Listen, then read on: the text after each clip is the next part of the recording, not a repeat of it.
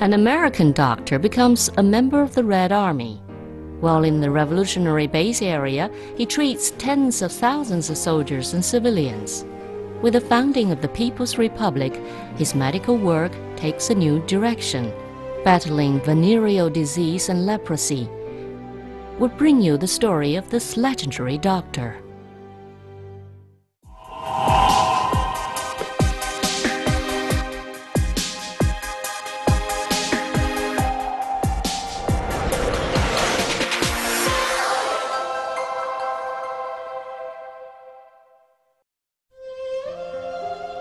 "80 years ago, an American doctor joined the Red Army. He would later be the first Westerner to become a member of the Communist Party of China.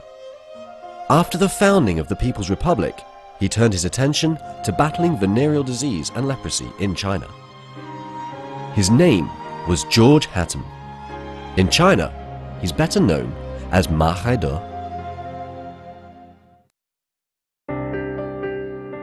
George Hattem was born in Buffalo, New York, in 1910. His father, a Lebanese immigrant, was a steel worker. Although the family was poor, George had a good education and was an excellent student. At the age of 23, having obtained his PhD in medicine from the University of Geneva, he and two classmates set sail for China, where they planned to research tropical medicine. After reaching Shanghai in the autumn of 1933, the three young men set up a private clinic on Qiuqiang Road.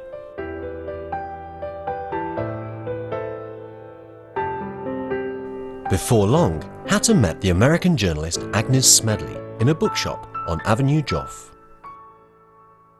She introduced him to Sung Qingling, the widow of Sun Yat-sen. Sung, who had close connections with the Chinese Communist Party, encouraged him to join a Marxist study group made up of foreigners.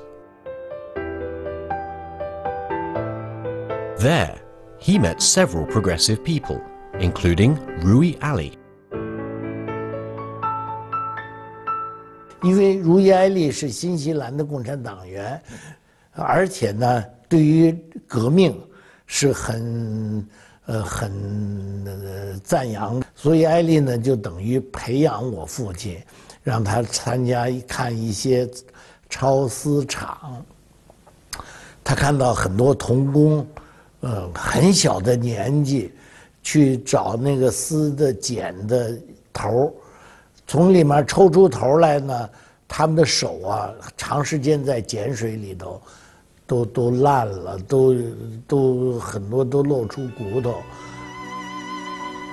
Hattem, himself from a poor family, empathized with the suffering of ordinary Chinese people. He concluded that the only way to save the country's working people from their plight was to transform Chinese society. And this, he decided, could only be achieved through a revolution.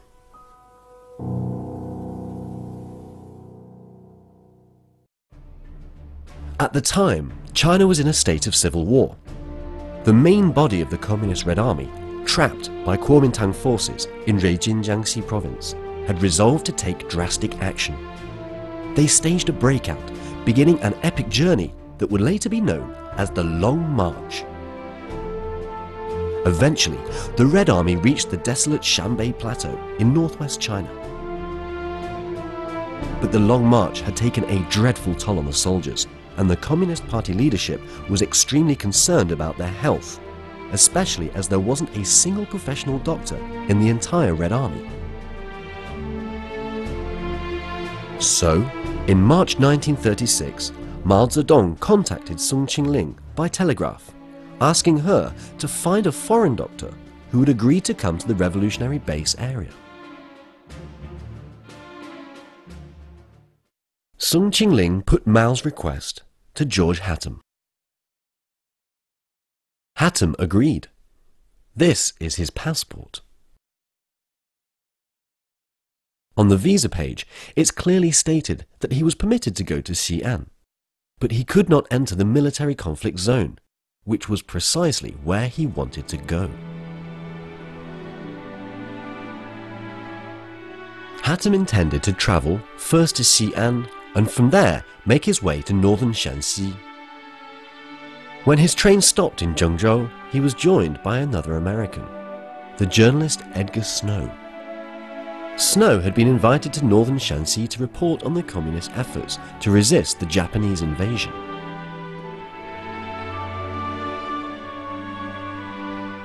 At a hotel in Xi'an, Hatem and Snow were contacted by an underground party worker.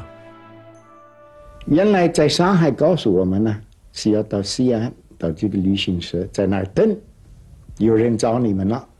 说我们到了那儿以后啊，登记了等等，那是坐在那儿等。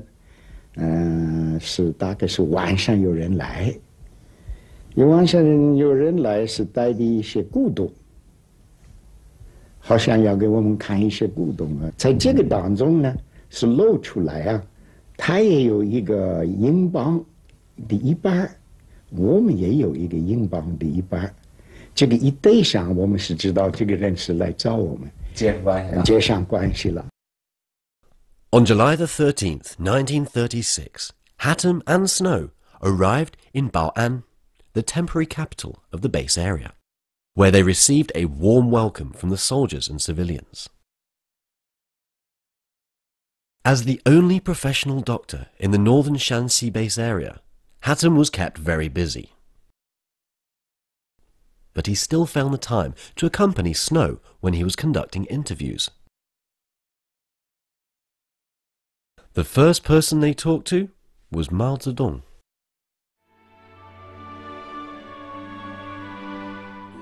Their conversations with Mao always began after dark. There was no electric lighting, and it was pitch black outside the cave where Mao lived. Inside, smoking by the light of a paraffin lamp, Mao told Snow and Hatem about the history of the Communist Party of China.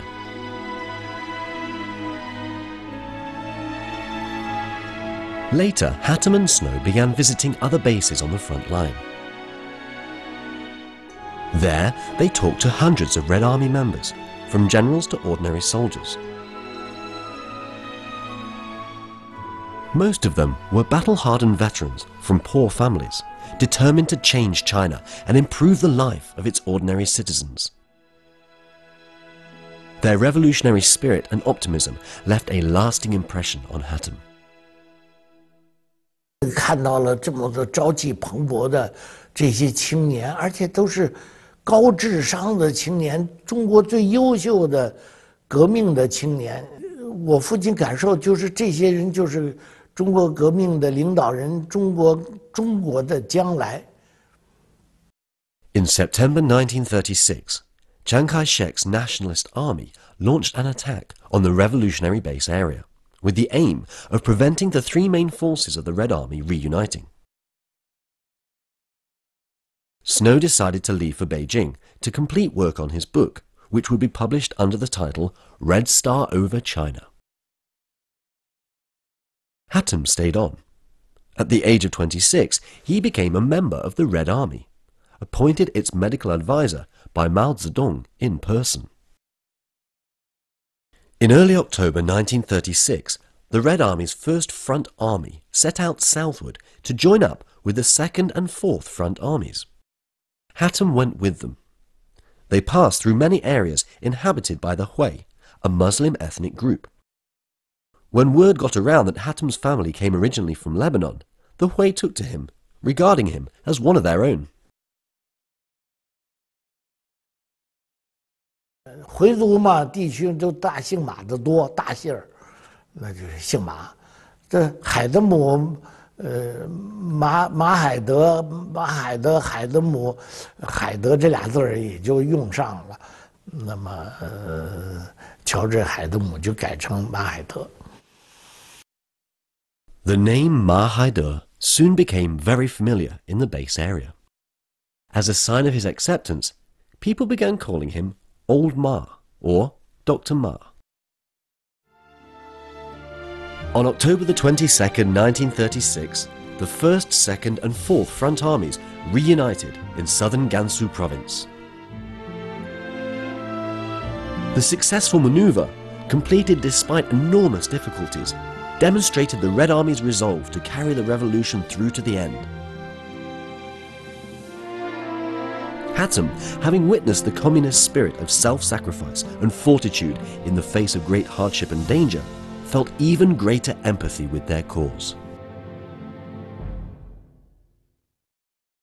From 1937 to 1947, George Hattem spent 10 years with the communist forces in Yan'an.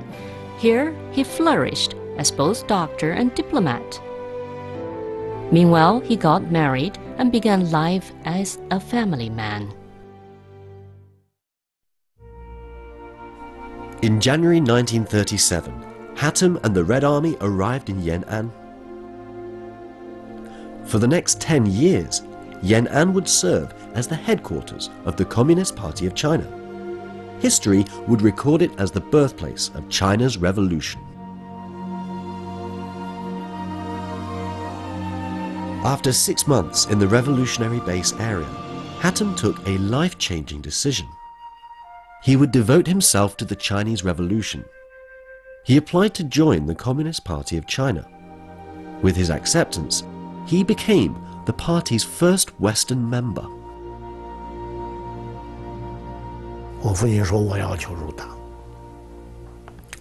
在他要求完了以后，他给我讲，有一天早上，有人把他从窑洞里叫出来，他天不亮，到一个长院，天也冷，他看长院里一个铺着席子，盖着席子，下面是一个尸体，那个人就把那个席子打开了，没有脑袋。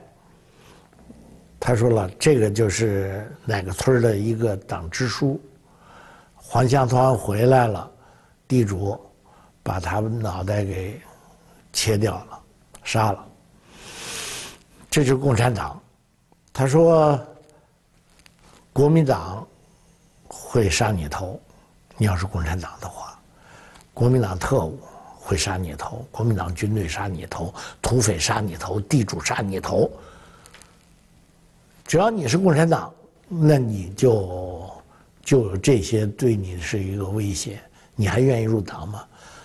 我父亲说，我还是愿意加入中国共产党。After joining the CPC, Hattem continued to work as an army doctor. As medical advisor to the military commission, he examined and treated many of the party's top leaders. His patients included Mao Zedong himself, as well as Zhou Enlai and Zhu De. It was Mao's habit to work late into the night. Hattem thought the leader needed to relax more. So, he found a carpenter and got him to make a simple table tennis table. Whenever they both had the time, he and Mao would play a game.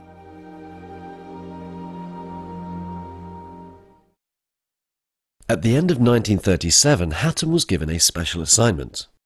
Although several other foreign doctors had now joined Hattem, the medical conditions were still very basic, with a lack of proper facilities and equipment creating serious problems.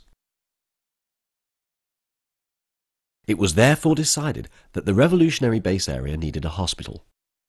Working alongside the soldiers and civilians, he tamped the foundations and dug out caves.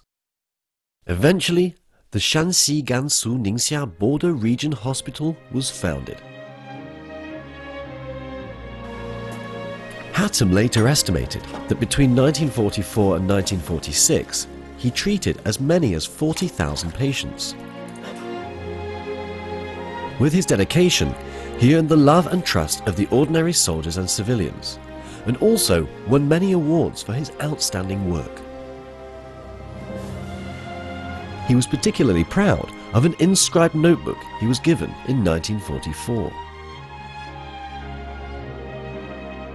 他这个出诊的事情太多了。我父亲说，我在延安10年，起码看了几万个病人，这是他一生的。他一生，他就是认为他自己就是个医生。Hattem also took on some diplomatic duties. He was designated to receive a number of foreign journalists, including Edgar Snow's wife, Helen, as well as Agnes Smedley and Israel Epstein. In 1944, President Roosevelt sent a US Army observer group to Yan'an to assess the Communist Party's political and military strengths. To receive the group, the CPC leadership formed a special foreign affairs team, which was the precursor to the Foreign Ministry of the People's Republic. Hattem was appointed an advisor to this special group. In conversations with the visitors, he talked about the communist struggle, seeking to change the American support for the Kuomintang. 他自己也认为，他的到延安，只不过是一个刚毕业的一个博士生，博士，自己并不是说觉悟那么高啊，什么什么的，他后来加入了共产党，他走过了长征的半截，他说这些个锻炼，这些个事情都是对他帮助很大，在革命的队伍里头慢慢成熟了，成了一个为革命能做出贡献的人。Zhou Sufei arrived in Yan'an in the summer of 1939. She was 10 years younger than George Hattem. In Yan'an, she studied theatre at the Lucian Art Academy. George Hattem and Zhou Sufei married in Yan'an in the spring of 1940. 第一个感觉不觉得他是外国人，他也是大国腿，穿军装，戴八路军的帽子，一切的一切，好像和别的革命同志没有什么很大的区别哈，就是鼻子高一点，眼睛抠一点，很男子气、男子汉的那种感觉。Yan'an, despite its importance as the Communist Party's headquarters, faced a constant problem with supplies. In the early days of his marriage, Hattem, determined to prepare a more nourishing meal for his new wife, managed to secure a chicken. 当我回家之后吃上那么一大碗鸡汤，我一下子就接受不了，从心里头就受不了。哎呀，他伤心极了，他真的伤心，他觉得这么不容易得到的那个东西哈。可是我这种爱情怎么说呢？我是从心里不能吃那么多油，看见那么多油就要恶心。哎呀，这就是这种感情怎么说呢？也是一种疼爱，这种感情就到了心里了，你已经是。With their baby son, Yoma, George Hattem and Zhou Sufei enjoyed a happy family life. They eventually left Yan'an in 1947. By this time, Hattem regarded China very much as his home and realized he would spend the rest of his life here. After the founding of New China, George Hattem began his personal long march. His goal was the eradication of venereal disease and leprosy. He would spend decades working in some of the most remote places in China. Despite his own declining health, he kept up the struggle to his final days.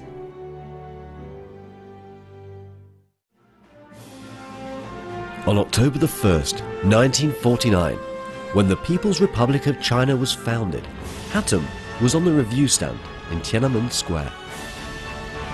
Witnessing the triumph of the revolutionary cause he devoted his life to, he could scarcely contain his excitement. Before long, he'd become the first foreigner to be granted Chinese citizenship, with his application approved by Zhou Enlai in person. The new government appointed Hattem as an advisor to the Ministry of Public Health. It was an honorary position that held out the promise of a relatively comfortable life. But Hattem was reluctant to accept it. He preferred to carry on treating illness and disease among ordinary people, a calling he saw as his personal long march.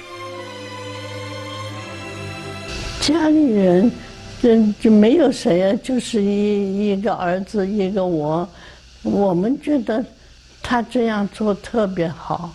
他的专业就是搞性病，他毕业的论文，得博士学位也是在皮肤病这一个科目。我觉得他去搞他自己最想搞的这个科目，向这一方面发展是非常好的。In 1954, the Central Institute of Dermatology and Venereology was founded in Beijing. As an advisor to the institute, Hattem oversaw the treatment and prevention of venereal disease across the whole of China. He would spend 6 months of every year leading medical teams to remote areas of Xinjiang, Inner Mongolia, Gansu, and Qinghai. They would travel by donkey and sleep in tents and Mongolian yurts. Village by village, Hattem taught the herdsmen how to treat and prevent the disease. He provided basic medical training, and he examined, treated, and re-examined patients. By 1964, China had basically eliminated venereal disease. It was an achievement that astonished the world, and it would have been impossible without George Hattem's persevering work.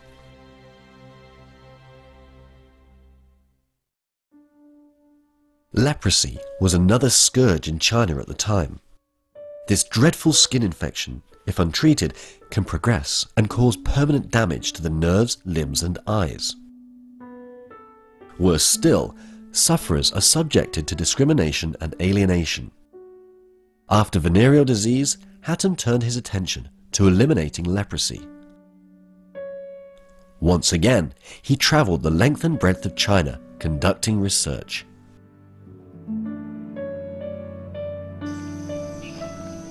At one time, the dermatology hospital of Zhejiang province was a leprosy hospital. George Hattem was a regular visitor there, and he's still fondly remembered by the former director, Chen Deyou. 他到我们医院来，每次都很认真。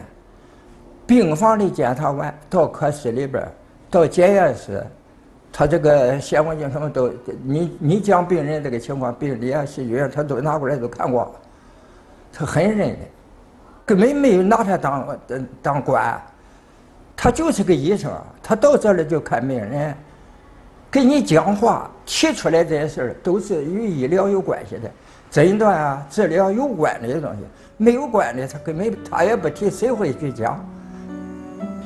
He would often stay at the leprosy hospital for up to 2 months at a time.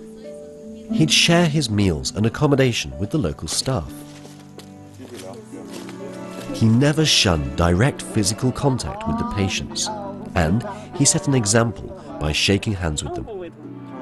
The patients, more used to being discriminated against, were very moved by this.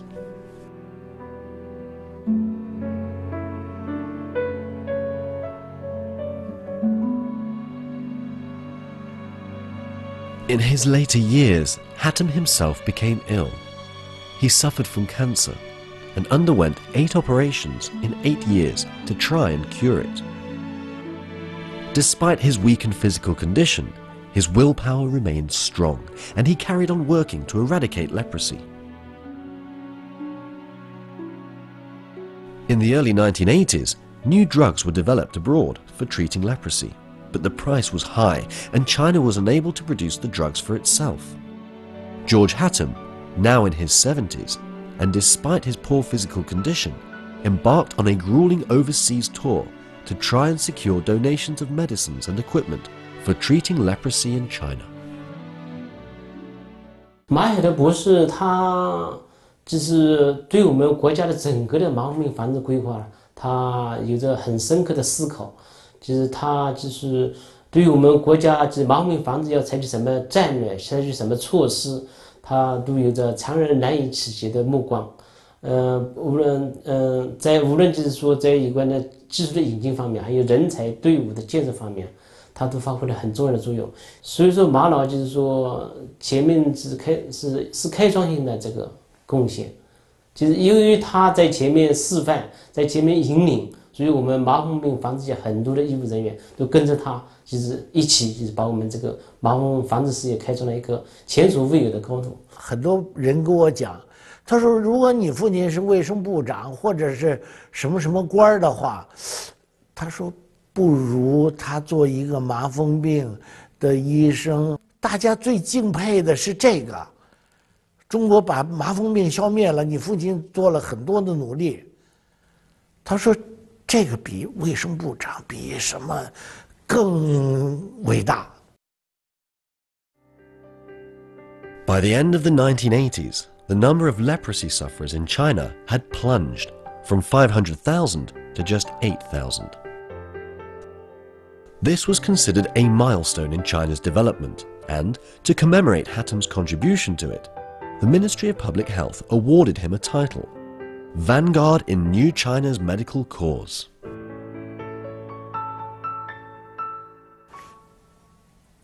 他就觉得，所想做的事情做了，做完了，他也能安安心心的走了。他的一生是既普通又伟大。普通在哪呢？因为他是做的普普通通的、很平凡的工作。但是伟大在哪呢？他能坚持，他自己也说，他无怨无悔。In October 1988, at the age of 78, George Hattam passed away in Beijing. He'd completed his personal 50-year-long march. He'd devoted his life to China and to improving the health of its people. Now, George Hattam is resting in peace in the country he came to call home.